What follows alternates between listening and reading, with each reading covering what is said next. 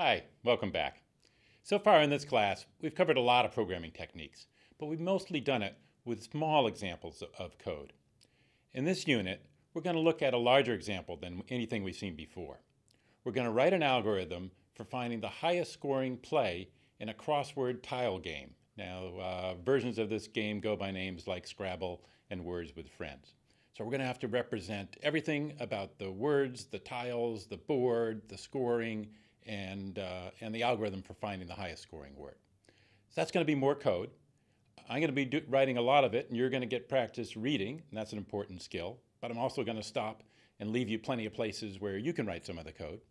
And at any point, if you want a bigger challenge, you can stop the video and go ahead yourself and try to solve as much of it as you can on your own, and I would encourage you to do that. This is a big step up. I think you're all ready for it, so let's get started.